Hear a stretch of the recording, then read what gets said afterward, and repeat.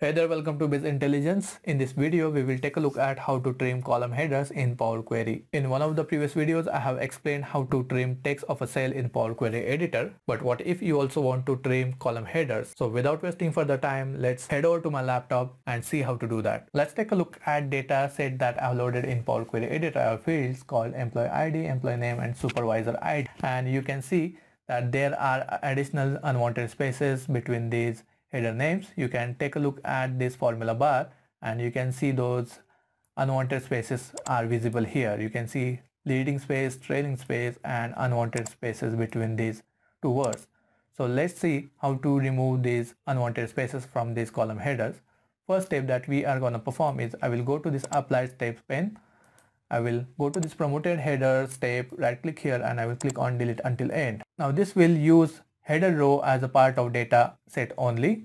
Now let's go back to transform and click on transpose. Now this will give me all the list of headers in one field called column 1, and next step that we will perform is I will go back to add column option and click on custom column. Here I will say use text.split function. Here I will say use this column 1 to split the text of this column 1 field, and the separator will be space. Now this will split the values stored in this column 1 field, and we will have additional column which will have values in the form of list. You can see the values of that list here, where I have all the text in different cells. Same for the second cell as well, where we have employee name. Now next step that we will perform is I will go back to add column, click on custom column. Now we will use list.select function, and we will tell this function to use all the values stored in this custom field in the form of list. So we will go back and select custom, select values of those cells only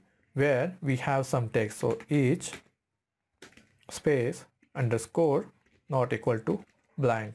That means select only those cells where value of that cell is not blank. There has to be some text in that cell, and click on OK.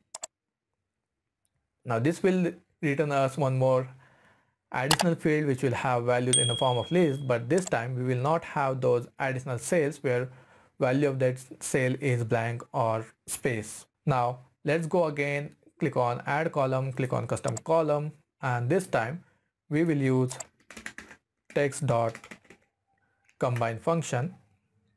Now this text.combine function will combine the values that we got from the previous step that we added new column using text.list.select function.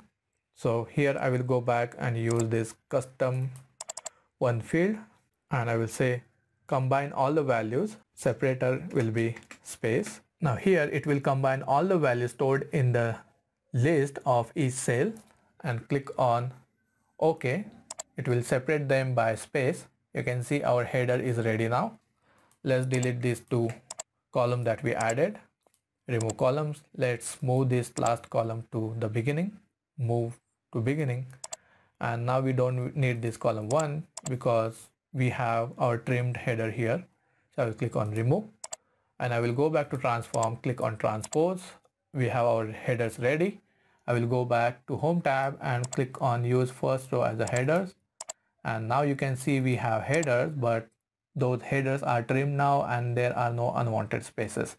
Now this was little lengthy process. We applied 3 different steps, we added 3 different columns, but I could have added only single column combining all those 3 steps into one formula. But if we do in that way, that will be specific to that table. It will be stored in that table only. And if we have multiple tables to perform same activity to trim headers of multiple tables, then we will have to keep performing that activity for each table. So I would recommend you to create one custom function the way I have created here.